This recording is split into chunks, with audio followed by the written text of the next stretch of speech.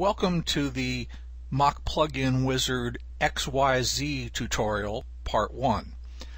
This series of tutorials will implement a XYZ demo plugin and then analyze on probably a line-by-line basis the source code associated with that. In this first section, we'll actually create the plugin, demonstrate its use, and do a rapid overall view of all the modules, all the source code in the plugin.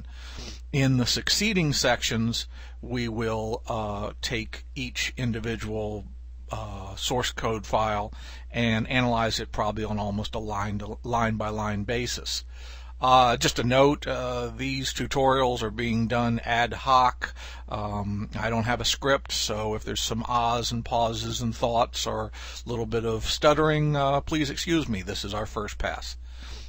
Of course, the first thing from your Mach Plugin Wizard tutorial for installation is once you've installed it, the only thing you need to do is start up your compiler. We'll start up Visual C Express. We still see our quick demo left from our previous tutorial, and we'll click on the New Project button, and we'll select the Mach Plugin Wizard, and we'll name this project XYZ Tutor. Now, I called it Tutor instead of Demo because sometimes in the future I'll show you files that are named Demo having to do with the source code, but everything's named Tutor having to do with the project name. One note, you'll notice that I put no space between the XYZ and the Tutor. I found that although the Visual Studio allows you to do that, my use of the project name to also be some variables causes the compiler to get sick. In a future release, I'll put a filter in to stop you from even creating a project with a space in it.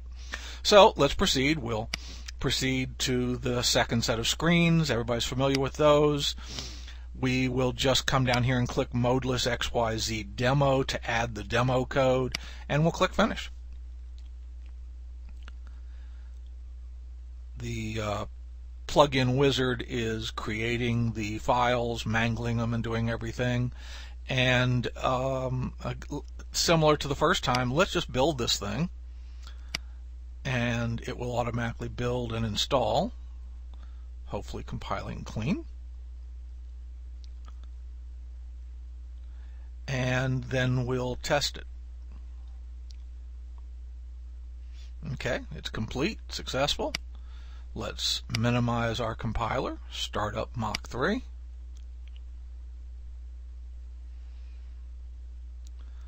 Mach 3 is loading. Reset it. Config plugins. We have a new plugin called XYZ Tutor, and it says author and the version number. I'll show you later how to change that to your name and your version number. As before, if you click config, you get config doesn't live here anymore. Then if you enable the plugin, exit Mach, start Mach back up. You now, after resetting, have a plugin control. Hi, and you have I'm Ed Bryson of Joshua One Systems. This is the tutorial. The XYZ Tutor will now bring up a dialog box that allows you to control what the plugin does. You'll notice that Display Modeless is unchecked. That's why there's no screen floating around here on top. And the X draw, Y draw, and Z draw are set to be visible. I'm going to tell it to display the modeless. Say OK. And now there is a modeless dialog box up on the screen that will parrot. I'm going to use my up arrow key to move the y-axis, and you'll see that it parrots anything that's in the Y draw and shows it here in the box on the screen. You can minimize this. It'll live down at the bottom. You can show it on Vista as just a pop-up. You can right-click it and maximize it. You can do whatever you would normally do with a dialog box or whatever. If you close it, it will disappear and you would have to go back up to plugin control to bring it back up. It recalls the last state, which is that it has been closed. You can also, besides turning it on, turn off the Y and Z or whatever draw you want, and you'll get just the draws that are there. Again, a very simple application. I'm not saying it's a great plugin.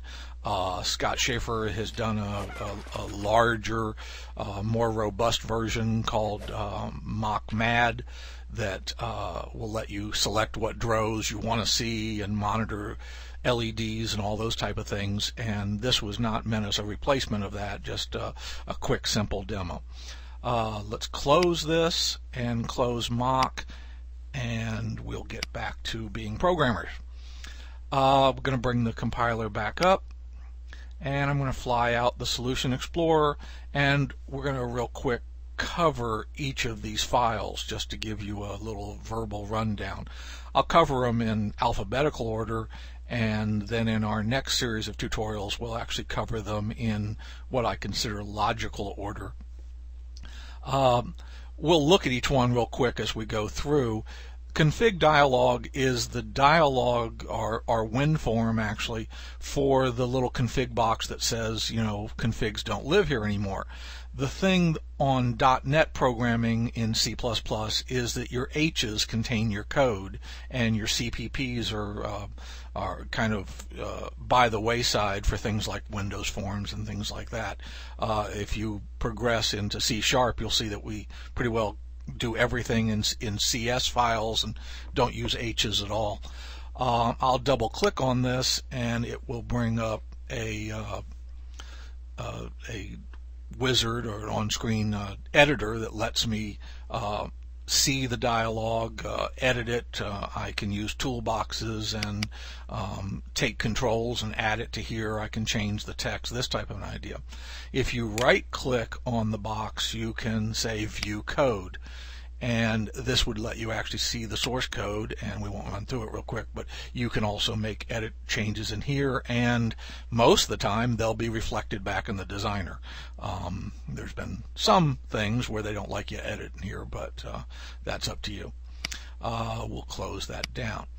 Now, going back to our solution, mockdevice.h is the H file associated with the Mach device interface. The Mach device interface is the code that you will use to let Mach call into your plugin.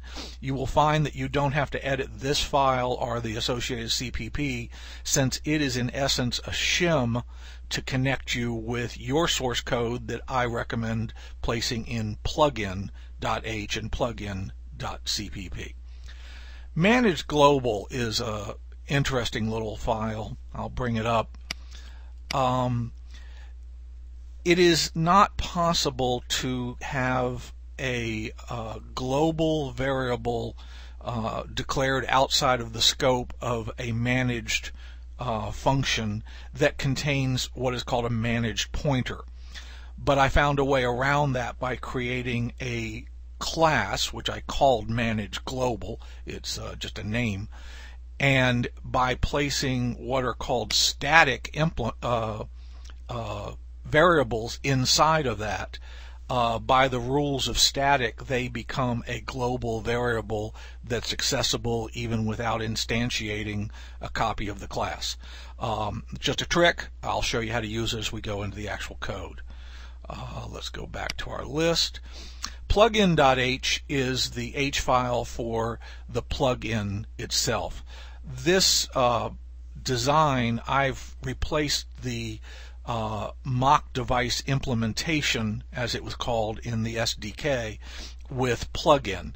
So you've got Mach device that contains the shim or connecting code, and you've got plugin that contains your code or your implementation. Plugin.h is primarily used to enable or disable the functions that you will be implementing. The template includes all the functions, but it's up to you to set the whether or not they're enabled, and then the shim will automatically detect that at compile time. Again, we'll be going into this line by line in one of the future tutorials.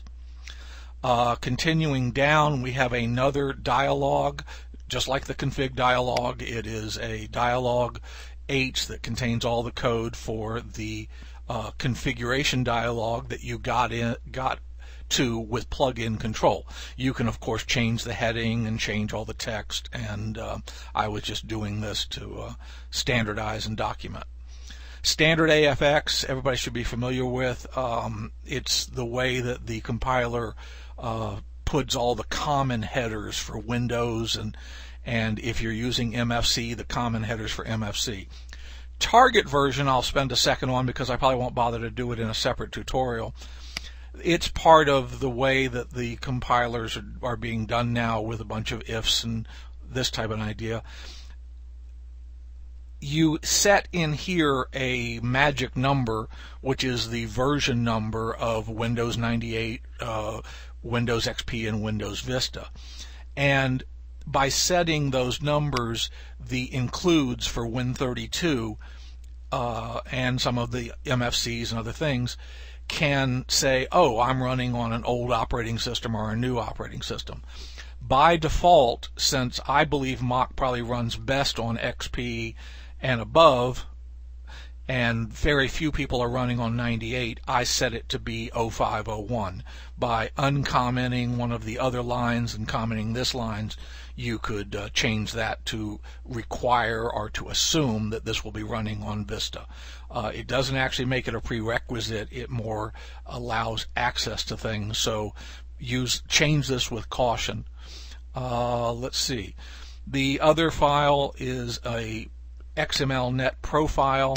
Again, this is a class that's primarily contained within the H that I wrote to replace or supplement or bring up to date the XML profile that was included with the SDK. We'll cover this in more detail.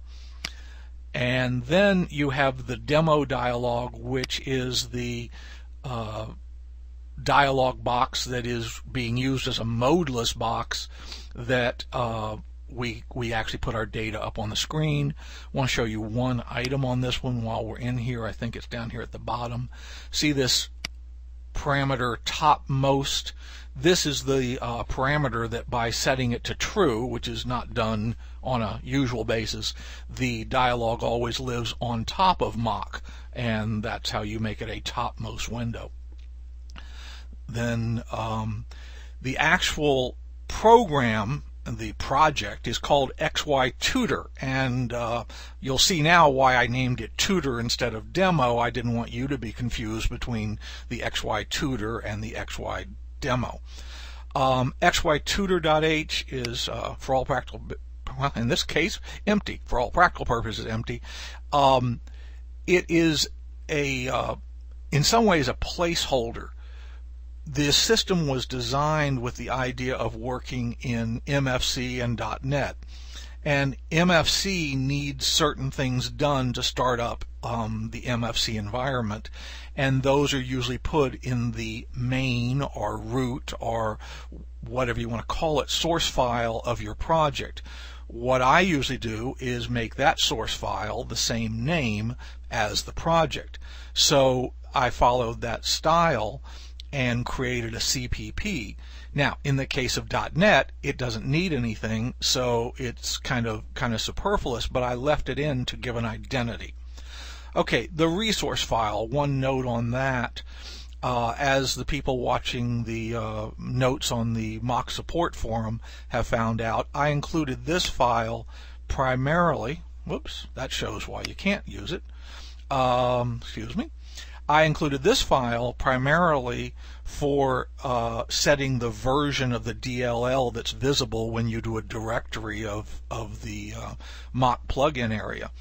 I was trying to make it that even in Express you could come down in here and edit it as text, because Express does not include a resource editor, and you could come in here and set your company names and versions and things like that. As people have discovered, it ends up that Express will not even compile this. My machine will actually compile it because it's accidentally finding some, actually this file, AFXres, that is part of my standard installation of Visual Studio. I will, in the next release, probably deprecate this and then try to add it back in a near future release that maybe gets around this include or something like that. That covers the H's and the resources. Let's run through the source files real fast. Again, they pretty well match what we covered up top, almost in the same order. Config dialog, like I told you, is an empty file that just calls in the H. DLL main, if you're running Win32 or .NET, there is some DLL magic that has to be done, and so this file has been included. It's a standard file that's used by pretty well all DLL programming in Visual Studio. If you use MFC, this file will not be included in your project, and the main file for your project will include a bunch of MFC code that will be automatically generated for you. Continuing down, we have our Mach device CPP. That is the shim, as I call it, that actually exposes our DLL to Mach and accepts all the calls from Machs and then passes them on optionally to plugin CPP. We'll bring it up real quick. Here it is. You should not need to edit this file.